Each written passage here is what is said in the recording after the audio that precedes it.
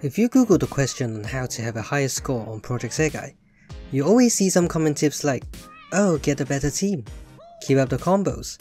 But that is boring and doesn't really tell you the calculation behind the scenes. So in this video, I'm gonna show you the actual formulas and what it means for you as a player. In short, each note in the song contributes a set amount of score given by this formula. So now let's break it down one by one. First off, band power. Before you start a song, the number above your team composition is your team talent score. Very simple. I'll be introducing how to boost team talent in a later video, but it is mostly down to the level of your cards. But please note that this is for solo life only.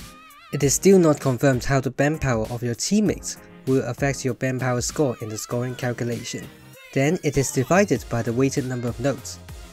Project Sekai's score is inversely proportional to the number of notes in order to prevent the score from dropping significantly on lower difficulties due to the difference in the number of notes.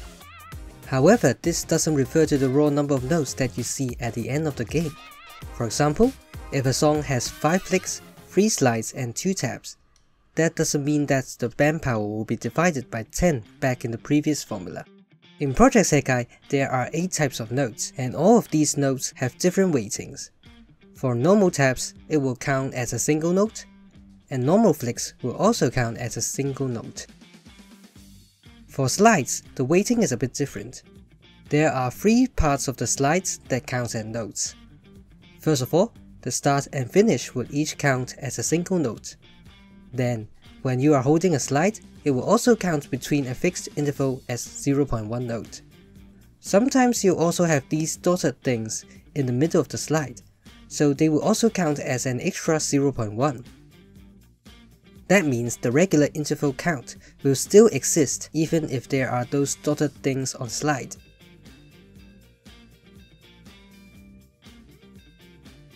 Critical notes, which are these yellow notes, have a much higher weighting than the normal notes. Critical taps count as 2 notes, and critical flicks count at 3 notes. And then for slides, the critical slides doubles, start and finish count as 2 notes. The middle and dots count as 0.2. Let's have an example. Tell your world normal. So there are 176 notes that count as single note, including taps, flicks, slide start points and end points. 277 notes for the dotted or middle of a slide.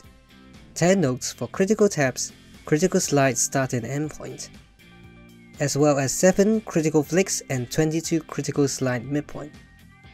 Let's do the maths. And then we will end up with 249.1. So Tell Your World Easy Mode is 106.3 for your reference. So I hope you are not feeling lost. Let's go back to the formula. After the weighted notes, we have the difficulty variable referring to how hard the song is.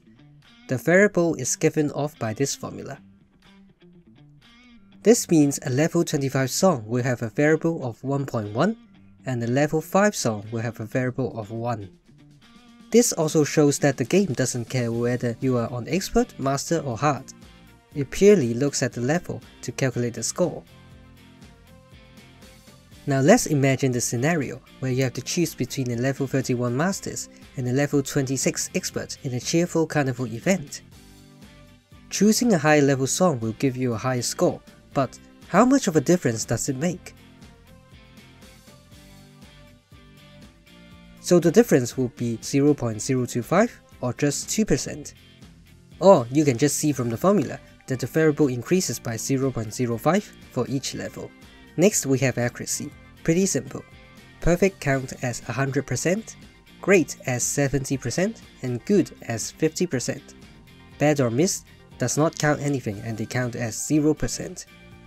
By the way, if you are using auto life, then those auto notes will count as 50%. Then we have the combo bonus.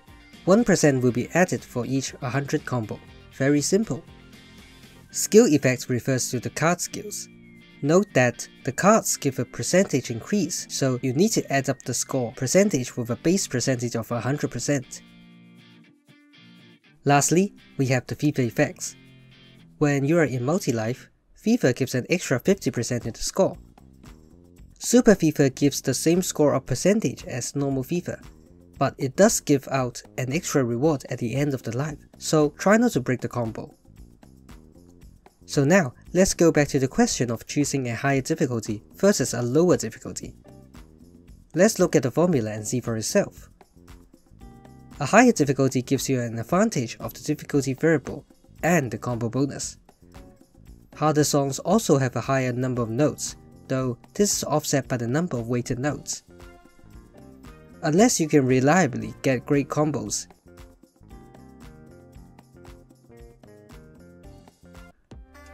Anyway, this is the formula for scoring in Project Sekai.